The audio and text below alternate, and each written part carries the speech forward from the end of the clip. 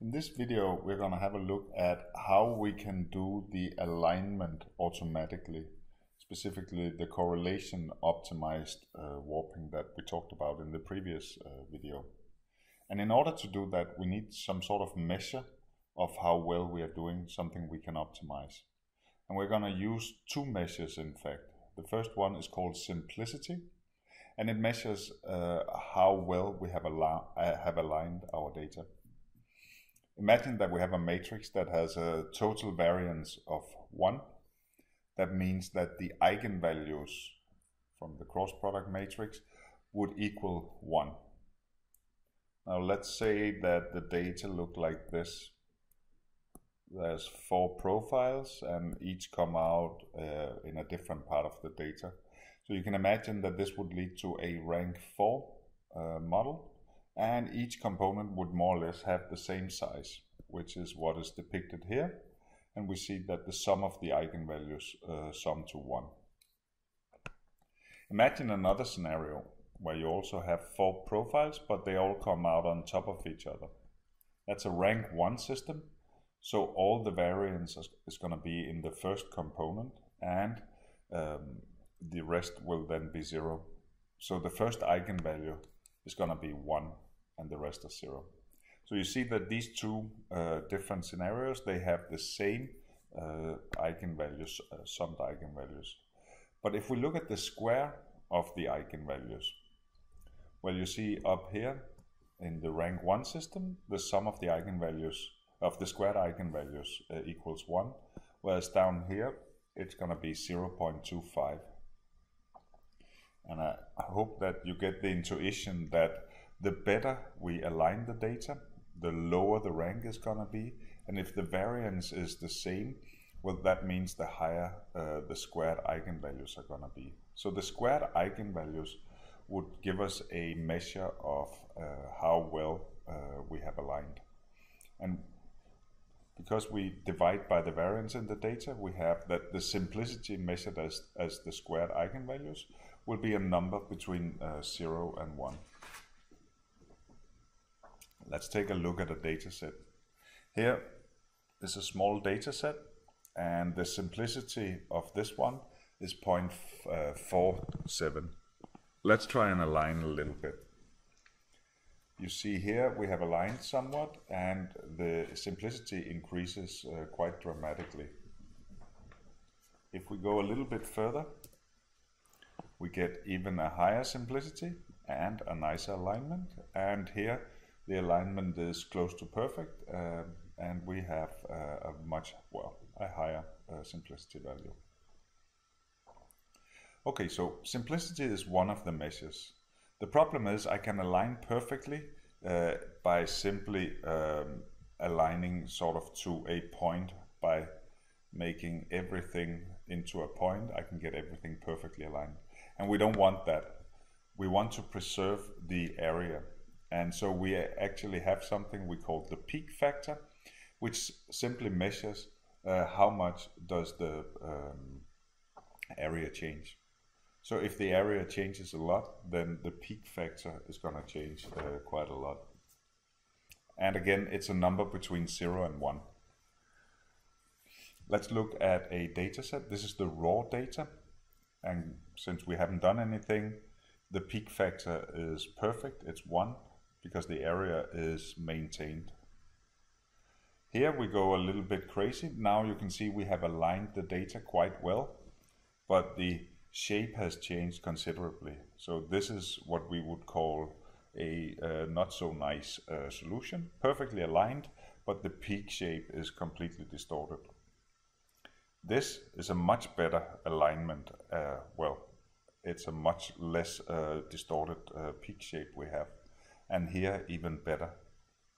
So this peak factor gives us a nice measure of how well we preserve the shape. What we can do now is that we can do an optimization based on these two numbers by measuring different selections of segment length and slack, and see how well it optimizes these two numbers. And there's a tool for doing that unfortunately it's not built into the user interface, but if you look in your PLS toolbox, you will see that there's a folder containing the original warping toolbox that the cow warping is based on, which is actually a toolbox that comes from our laboratory, made by Giorgio Tomasi, Thomas Skov, and Franz Vandenberg, and you can download it here from MATLAB if you want. Well, in that tool there is a optimization method called OptinCow, and I'm not going to explain all the details here. You can read the help if you want, or read the original papers. But what it does is that it takes some data, some minimum maximum settings for slack and segment length, and then it needs a reference method and some options. We're just going to use the default options, but you can change those if you like and see what difference it makes. Now we need to know which sample we're going to use as a reference. In this particular case, we could just take the mean, for example, but I'm going to use another function in this toolbox, which is called RefSelect.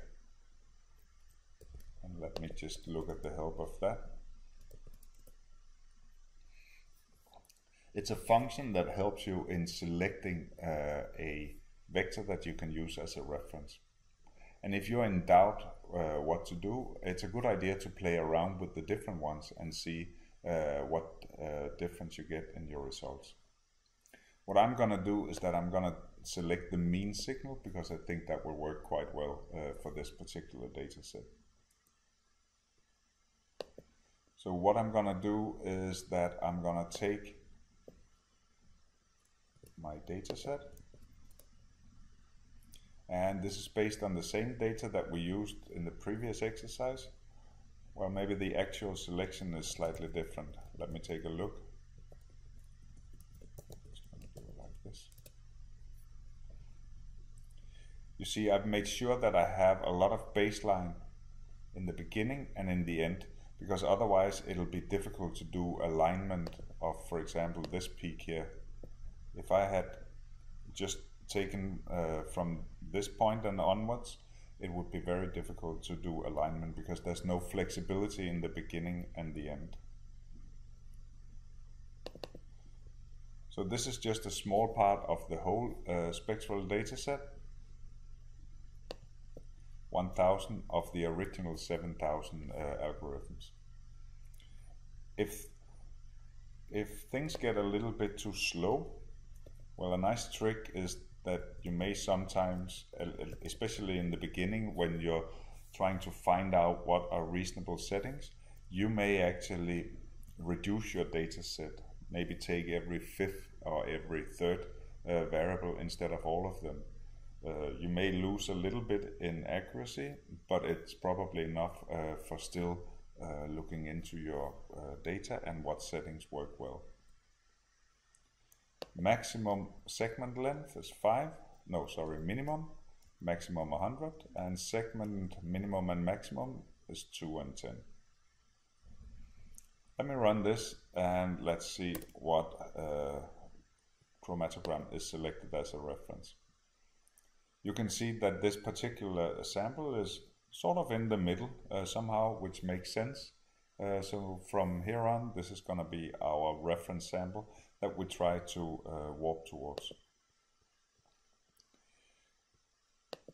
So I'm going to put that here, and then I'm going to run this optimization. So I'm giving it the data, and I'm giving it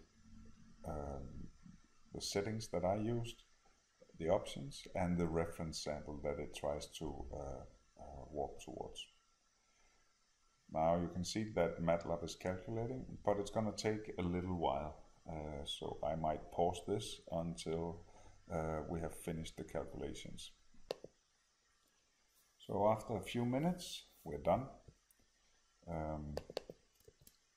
And now we have as output that a segment length of 53 and a slack of 4 provides fairly good results. I have to say that the optimization here is, the way the optimization is done means that when you repeat this, you can get quite different results. So don't be discouraged by that. But what we do when we have some results is that we simply check and see if it actually warps well. So let me try and do that. We have our reference and we have these two numbers, 53 and 4. I can look at the help of cow and that will tell me how to warp. I need my target here. I have my data, segment of 53, a slack of 4, and I don't actually need options right now. Okay, now I'm gonna warp my data. That's it. In XWarped, I have data of the same size as the original one, but now warped. So let me try and plot both of them. I'm gonna do it like this so I can link the two plots. I'm gonna plot the warp data.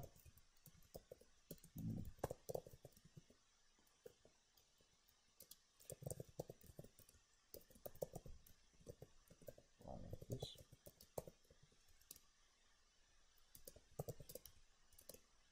Okay, so that's the warp data. Let me just get rid of the white part here. This is tight. Like this. Okay, and I want the other part as well.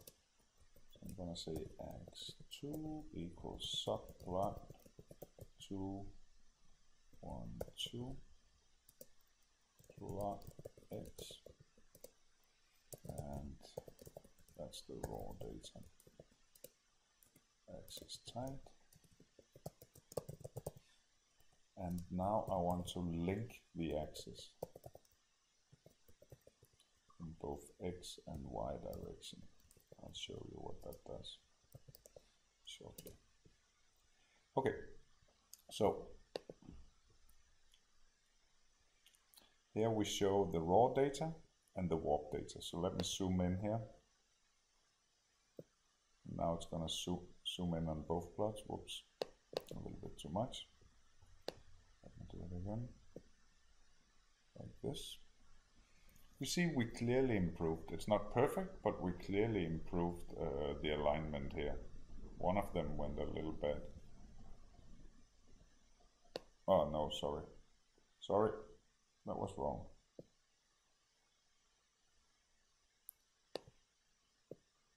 This was the raw data, and we even aligned that one. So that part was fine. What you will have to do once you have warped is that you basically have to go through more or less everything and see if things look nice and decide whether you like it. Since there are many peaks, some of them may be well aligned and others less so, and you will find that it has to be a compromise somehow unless you have very simple scenarios. But it does look like we improved things overall. I didn't go through everything, but it sort of looks nice. It does look like we improved things quite a bit. Now, let's say that I actually had freeway data and that I wanted to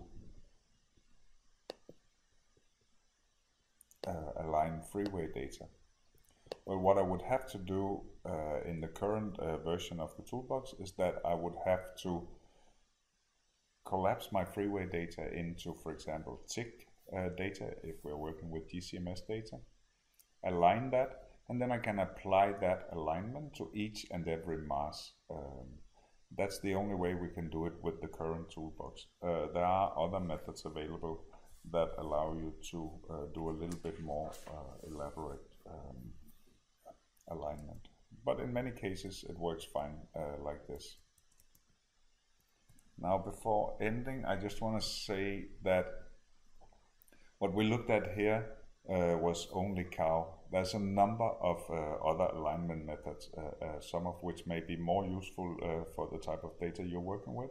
And this is just one paper highlighting several of those. So it may be a good idea to look into that. And before I end, I just want to say that we only covered a few types of preprocessing. There are many other kinds of preprocessing, not only in PLS Toolbox, but in other software packages as well. And it probably pays to look a little bit into some of those and understand why and when those are useful. If you do manage to preprocess your data well, what you should find is that basically the data is going to be more easy to model, because you get rid of artifacts and other types of variation in your data that is not of interest to you. And you represent your data in a way that makes the information more accessible. But as always, when you do things like that, there's also a risk that you over-process your data, and thereby you actually remove useful information in your data. So you always have to validate and ensure that what you do is making sense. So basically see if your models get better, maybe better predictions, maybe fewer components, maybe more easy to interpret, or whatever is the purpose of your analysis.